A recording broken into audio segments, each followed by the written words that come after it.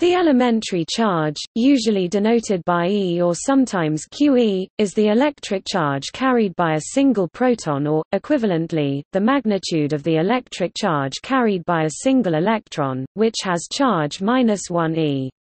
This elementary charge is a fundamental physical constant. To avoid confusion over its sign, E is sometimes called the elementary positive charge. From the 2019 redefinition of SI base units, that took effect on 20 May 2019, its value is exactly 1.602176634 × 10⁻19 c by definition of the Coulomb. In the centimeter-gram-second system of units (CGS), it is 4.8032045 10 × 10⁻10 statcoulombs. Robert A. Millikan's oil drop experiment first measured the magnitude of the elementary charge in 1909.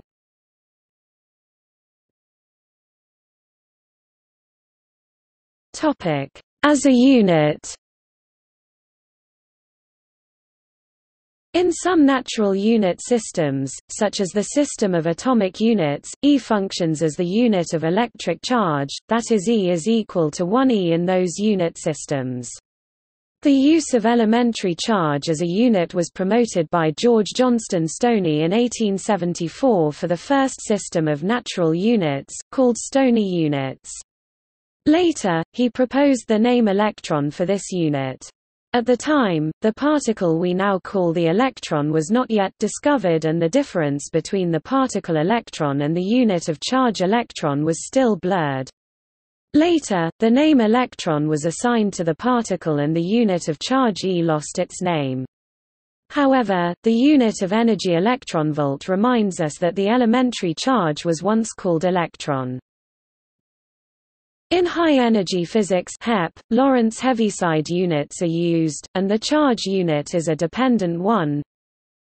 C displaystyle sqrt hbarc, so that E equals square root 4 pi alpha square root hc approximately equals 0.30282212088 square root hc equals. Topic: Quantization. Equals. Charge quantization is the principle that the charge of any object is an integer multiple of the elementary charge. Thus, an object's charge can be exactly 0 E, or exactly 1 E, -1 E, 2 E, etc., but not, say, 1/2 E, or -3.8 E, etc. There may be exceptions to this statement, depending on how object is defined, see below. This is the reason for the terminology elementary charge.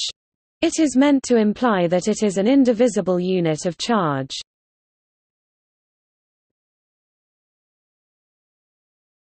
Topic: Charges less than an elementary charge. There are two known sorts of exceptions to the indivisibility of the elementary charge: quarks and quasiparticles.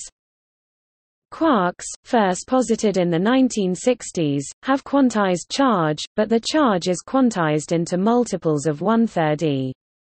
However, quarks cannot be seen as isolated particles, they exist only in groupings, and stable groupings of quarks such as a proton, which consists of 3 quarks, all have charges that are integer multiples of E. For this reason, either 1 E or 1/3 E can be justifiably considered to be the quantum of charge, depending on the context. This charge commensurability, charge quantization, has partially motivated grand unified theories. Quasi-particles are not particles as such, but rather an emergent entity in a complex material system that behaves like a particle. In 1982, Robert Laughlin explained the fractional quantum Hall effect by postulating the existence of fractionally charged quasi-particles. This theory is now widely accepted, but this is not considered to be a violation of the principle of charge quantization, since quasi-particles are not elementary particles.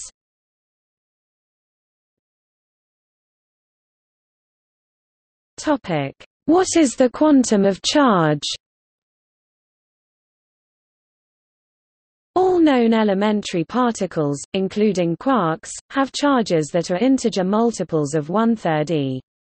Therefore, one can say that the quantum of charge is 1/3 e. In this case, one says that the elementary charge is 3 times as large as the quantum of charge. On the other hand, all isolatable particles have charges that are integer multiples of e. Quarks cannot be isolated, they only exist in collective states like protons that have total charges that are integer multiples of e, therefore, one can say that the quantum of charge is e, with the proviso that quarks are not to be included. In this case, elementary charge would be synonymous with the quantum of charge. In fact, both terminologies are used. For this reason, phrases like, the quantum of charge, or the indivisible unit of charge, can be ambiguous unless further specification is given. On the other hand, the term, elementary charge, is unambiguous, it refers to a quantity of charge equal to that of a proton.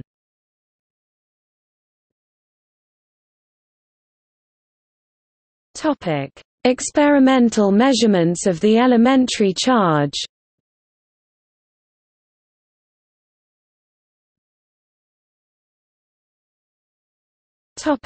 In terms of the Avogadro constant and Faraday constant.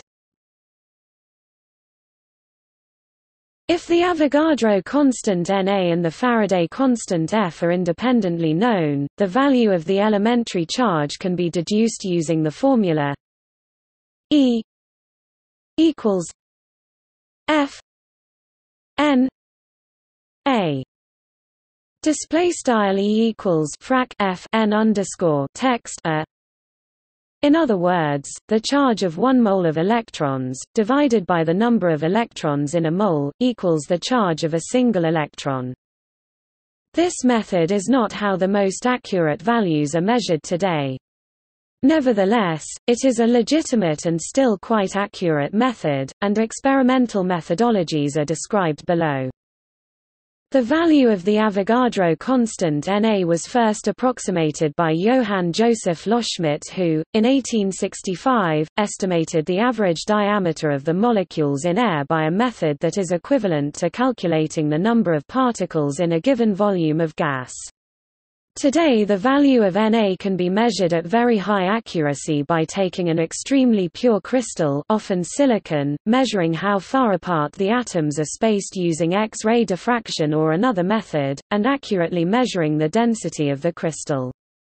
From this information, one can deduce the mass m of a single atom, and since the molar mass m is known, the number of atoms in a mole can be calculated. Na equals m per meter. The value of F can be measured directly using Faraday's laws of electrolysis. Faraday's laws of electrolysis are quantitative relationships based on the electrochemical researches published by Michael Faraday in 1834. In an electrolysis experiment, there is a 1-to-1 correspondence between the electrons passing through the anode to cathode wire and the ions that plate onto or off of the anode or cathode.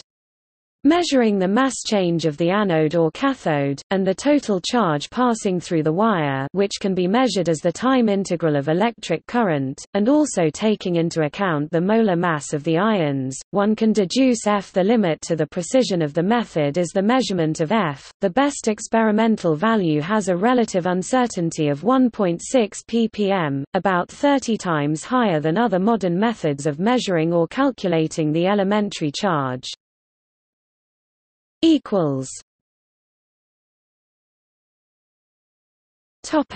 Oil drop experiment.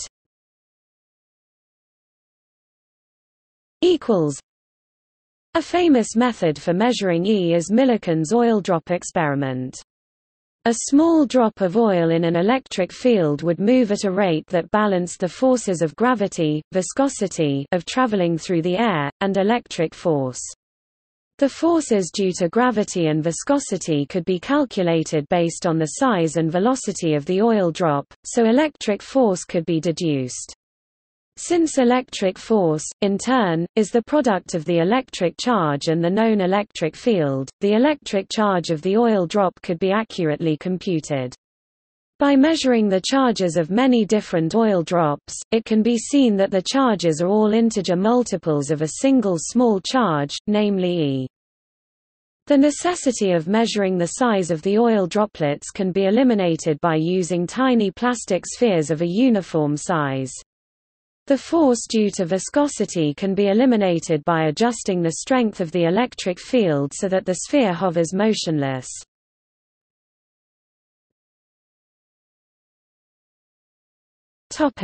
Shot noise. Any electric current will be associated with noise from a variety of sources, one of which is shot noise. Shot noise exists because a current is not a smooth continual flow, instead, a current is made up of discrete electrons that pass by one at a time. By carefully analyzing the noise of a current, the charge of an electron can be calculated. This method, first proposed by Walter H. Schottky, can determine a value of E of which the accuracy is limited to a few %. However, it was used in the first direct observation of Lachlan quasi-particles, implicated in the fractional quantum Hall effect.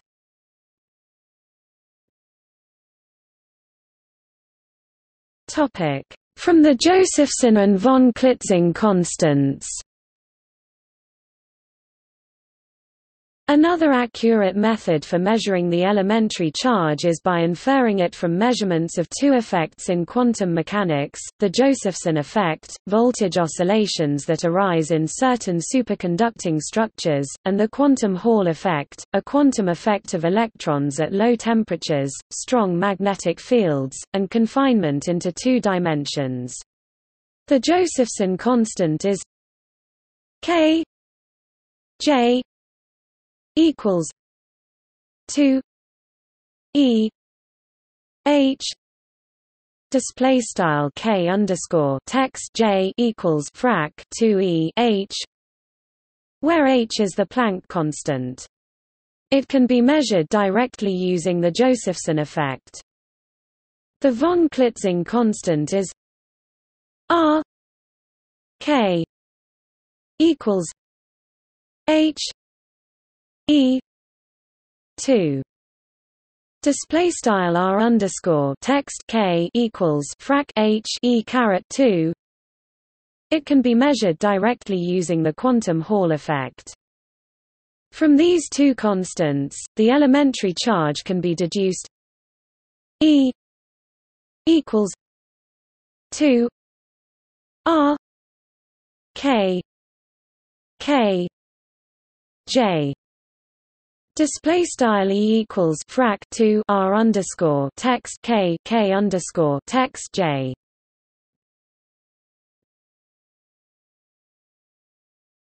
Topic: CODATA method.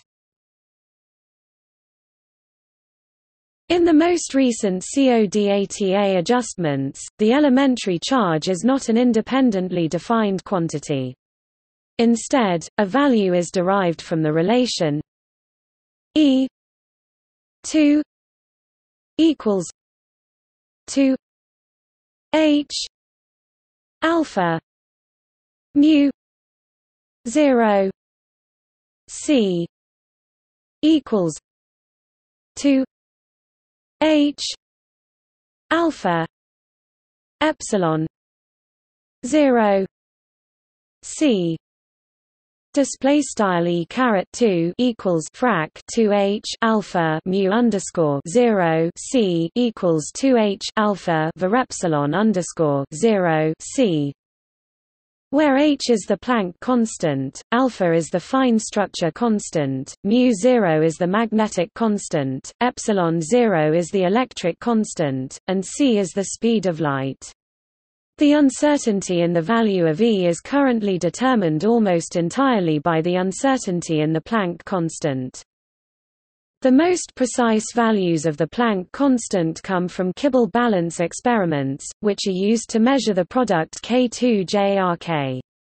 The most precise values of the fine structure constant come from comparisons of the measured and calculated value of the gyromagnetic ratio of the electron.